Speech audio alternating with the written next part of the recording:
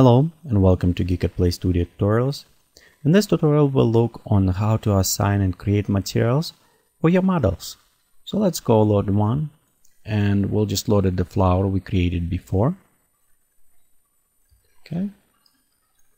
Also what I want to do, I want to have this group, just ungroup it because I want to apply different materials. So we'll go to ungroup it. The one thing also, you don't necessarily need to ungroup if you want it. You can apply different materials to one object. So let's expand this side, and right here we have materials and shading domains.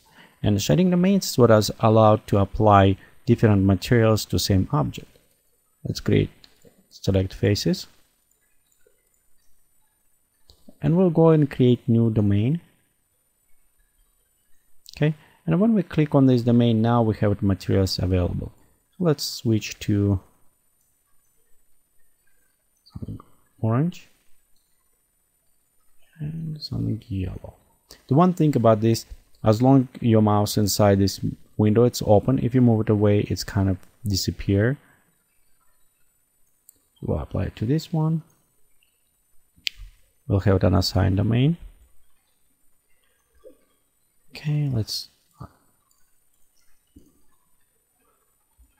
you know what? Let's see what else. Let's select other ones. Just will uncheck those ones. So we create a domain for this one. Okay, this is our domain too. Let's create maybe something yellow color for this. Okay, now if you look, we have different colors. You know what, maybe we want to add more dots around with this, but leave it as this for now. Next we'll we'll select the back leaves, and if no material assigned, you can go to right here where it's click new, and it will create new material for our own leaves. So we'll go to select dark red and a bit brighter. A bit transparency applied to this. So petals one.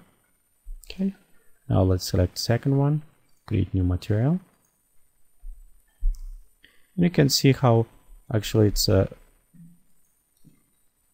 not that hard.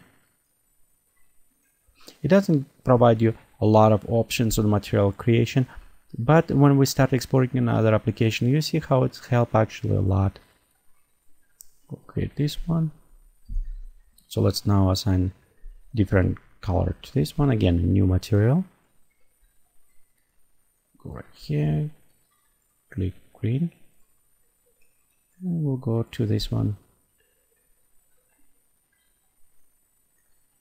Okay, let's assign maybe some new colors to those one as well, and we'll do the same. We'll do green and a little bit yellow.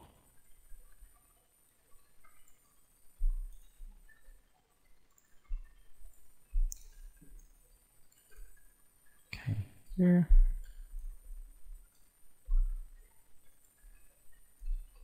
And one more. Again, this is not very complex materials. This is a simple materials, but it means you can create, if you want it more complex. For this one, we can go inside and we can actually load a texture map as images, or we create our own. And we'll look for this one in another tutorial how we can use that one. So here is our flower. Let's go file, export, frame, objects. Okay, and we have it.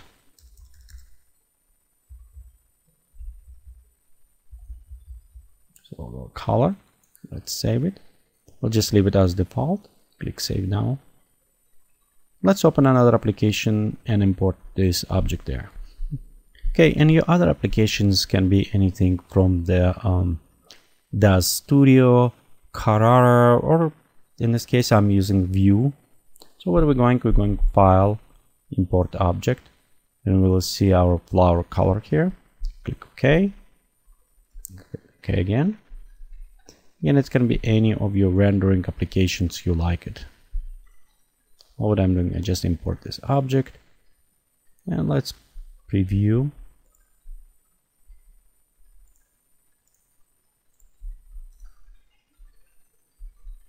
And you can see how the materials also assigned to the our model we just created.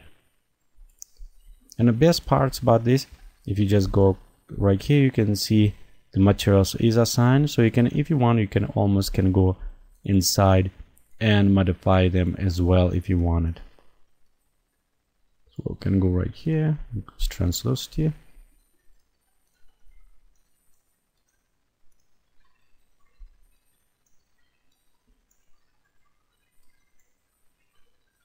So refraction increasing.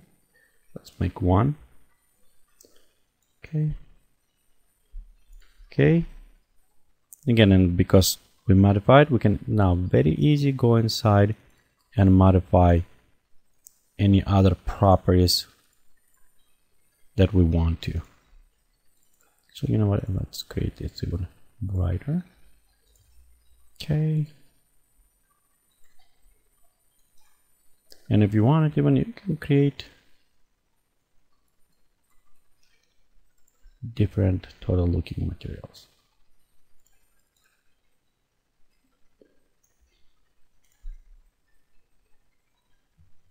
Okay, and let's go right now. Just load an atmosphere.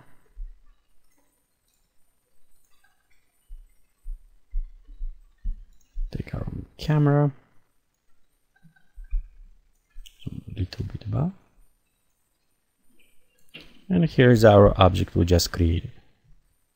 Okay, and thank you for watching this tutorial from GeekatPlay Studio. Please come visit us on the web is www.geekatplay.com.